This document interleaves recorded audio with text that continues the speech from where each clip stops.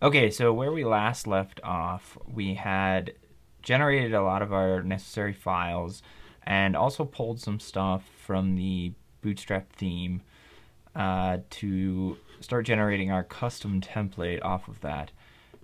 So now what we're going to need to do is start building out our functions.php file.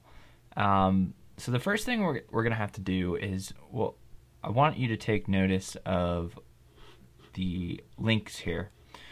This is the way you would do it in a standard HTML file, or standard website, that's not using a content management system like WordPress.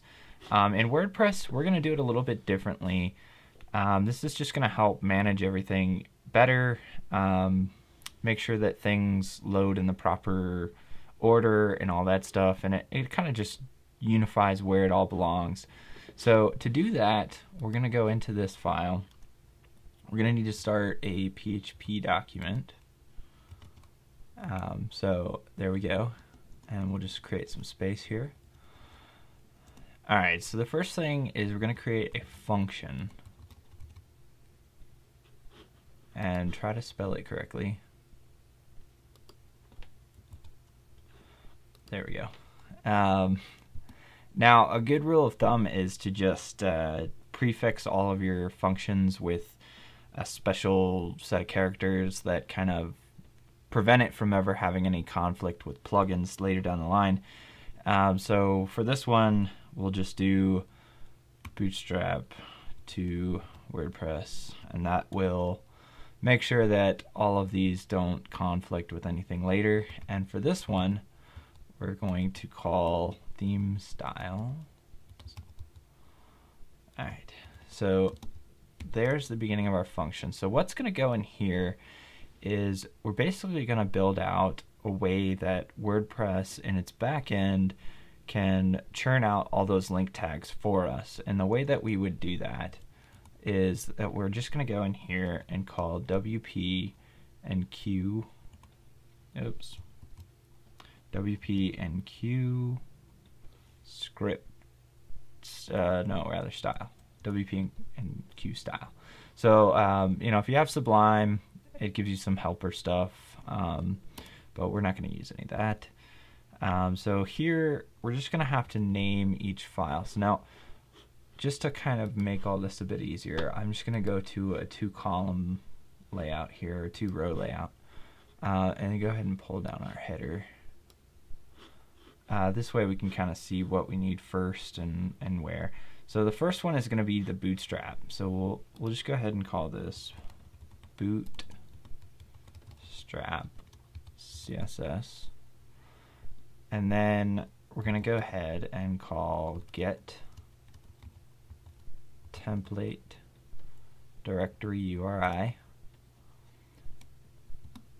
We're going to go ahead and concatenate onto that the ending URL structure. So just to get an idea of what get template directory URI gives us, it gives us the file path where we set our template. So in this case, it would be the root directory, WP content, themes, and then Bootstrap to WordPress. So that's going to generate for us with this little strip of code here, and that kind of ensures that if we ever switch that around, it'll still give us the correct path, so we don't have to go in and change anything.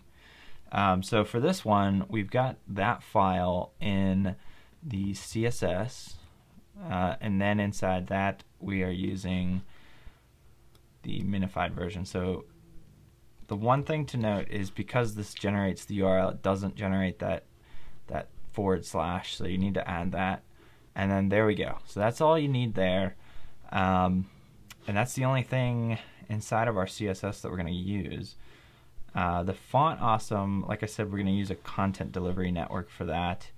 But we'll get to that a little bit later. The Google fonts, I tend to leave these this way anyways. And then this, we're going to need to go ahead and call our style. So WP Actually, just copy and paste. Copying and pasting is your friend anytime you're coding. Okay, so from there, we're going to call this one style. All of those are going to need to be named something different, but they all have to have kind of a unique name. So just kind of name it generally after whatever it is that the CSS file has in it. And I got an email. All right, so there's that, and so those are our two CSS folders, or files rather. Now what we need to call is add action,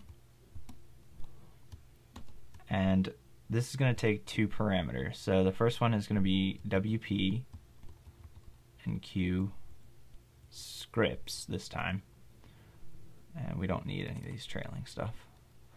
And then the second parameter is whatever we named our function. So good thing to just go up here and copy and paste this, and then paste that down there. All right, so that's all set up now. So now the next one that we need to do is, don't forget your semicolons. The next thing to do is the JavaScript. Obviously there was a lot more in that one, so create another function. This one, you know, we'll start it off with that same B2W, but we'll just name it a little bit different. We'll just call it theme JS. All right, so now for this one, we're going to need WP and Q script. So we'll just call it WP and Q scripts, but we'll erase the T there, open up the semicolon, or the parenthesis. All right, so now same principle here, except that we're going to need to go ahead and get the footer, because that's where all of your JavaScript is kept. So here we've got jQuery. Now that's your first one. So we don't need to worry about jQuery because WordPress will generate that for us. The next one, bootstrap min.js, we will go ahead and just use this. You can get a CDN for Bootstrap, but for this case, we'll just go ahead and add it. Sometimes it's good to just go ahead and add it anyways, because it tends to, as new Bootstrap versions come out, it can change things and mess up your CSS down the line. So, so for this one, we will call it Bootstrap JS. All right, now same thing, get template directory URI. So same thing as up here. Same thing with the concatenate. All right, and then except this file, we'll just go ahead and copy and paste this down here and paste this into here. All right, so we've got a few more here. All right, so there you go. There's 6 here. One good rule of thumb with JavaScript, because they can be linked to in several, they can be linked to in several different places. So go ahead and take a look at this and just make sure that we have all the files that we should have. And it looks like there's just a bunch of different ones that are minified. And then jQuery, which we don't need. Now, I went ahead and added all of these, but there is one extra bit that we're going to need to add. And so if whatever file that we're putting into here requires jQuery, we're going to need to go ahead and call array jQuery,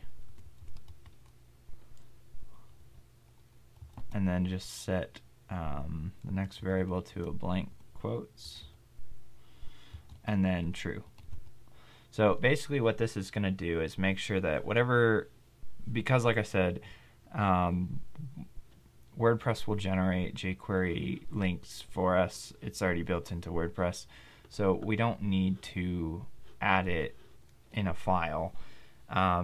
So these variables here are just going to say, okay, this needs jQuery to function, so go ahead and call jQuery before any of these.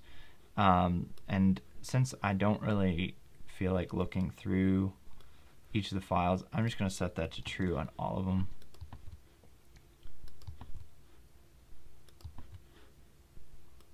This generally is okay to do, but if you do have any issues down the line, you might need to go back and change some of that, but I haven't run into that really. So alright, so go ahead and save that file out.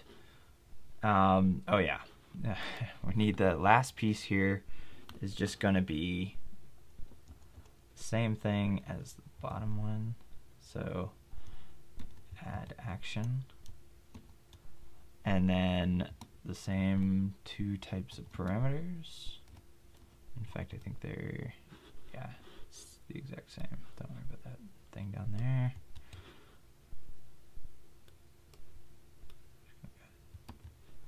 And then we just need the name of this. Alright, so now the actions are set up. So how do we go ahead and start utilizing this code that we set up? So up in here, wherever we've got this CSS code, you know, these are calls to actual URLs. This is going to be, so don't worry about that. But I'll take that. Actually, leave it in there so I remember. But here and here, we're going to need to generate those files, which are just these two up here. So the way that we do that is go ahead and add a PHP tag inside this file, and then we're just going to call WP head. Now what that does is it goes ahead and calls these files right here along with anything else that WordPress is going to generate. So there'll be a lot more than these two when if you actually like viewed the source on the generated page, but that's how you go ahead and call all that stuff. So you're going to need that right there. Or I generally just put it wherever the CSS files that I generated. It's going to generate whatever after it. But every WordPress theme is going to need that, regardless of how you set up your CSS or anything. So, so here, generally I just comment this stuff out. Okay, so comment it out, all that stuff. We'll go ahead and call another PHP tag, and then just say WP footer. Alright, so that's how you generate the stuff that would need to go in the footer, basically your JavaScript, and that's all we really need to do for that. Now let's go ahead and do another thing here and start out. So how do you get the footer and the header to load on your index page? That's the next step. So call another PHP tag, and then you're going to need to go ahead and call two different WordPress built-in functions. First one for the header is get header, and then down here at the bottom we'll create another PHP and call get footer. Now that's going to call this footer template to start loading wherever this is called. So that's why you have it at the very bottom and the very top. So at the very top we have all this code, and at the very bottom we have all this, just like how it was originally in the downloaded theme folders or theme file. Okay, so now that we're at this stage, we're gonna go ahead and just save everything. Now's a good time to go ahead and take a look at maybe what we're getting. It might not be exactly what we want, but we can at least take a look and give it a second. Alright, so first thing you're going to notice is something's amiss. It's not using any of our files.